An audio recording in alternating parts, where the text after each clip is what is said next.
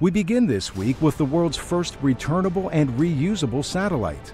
Welsh developer SpaceForge designed the Forge Star Zero craft, making it the first space vehicle imagined and built in Wales. The company says Forge Star Zero will offer in-space manufacturing of so-called super materials. On Earth, we have the atmosphere. It's the thing that allows us to live.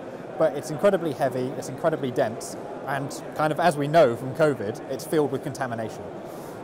Now in space, you don't have an atmosphere.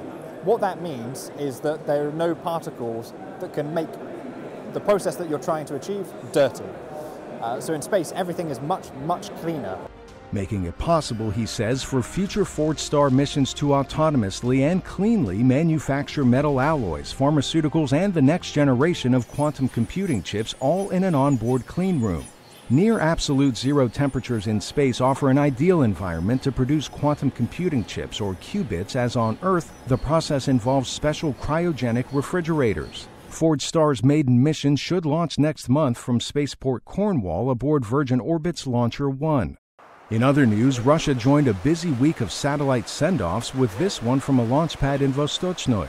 It was the country's first satellite launch designed to provide broadband internet, and it rode aboard the Russian space agency's new Soyuz 2 family of rockets.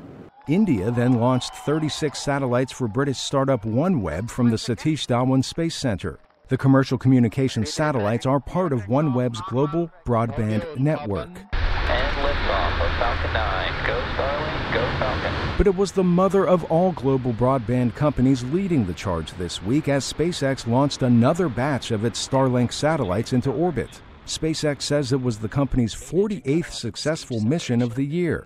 Also this week, and against the backdrop of Russia's ongoing war in Ukraine, NASA and Roscosmos partnered to launch Progress 82 to the International Space Station. The craft will deliver nearly 3 tons of food, fuel, and supplies to the orbiting outpost.